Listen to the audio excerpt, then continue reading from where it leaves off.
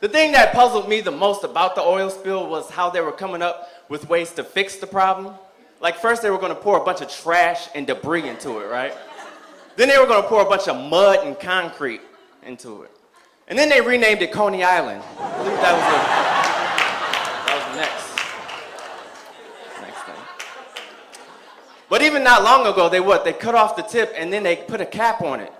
A few more years, they're gonna give it a bar mitzvah, pretty much at this point.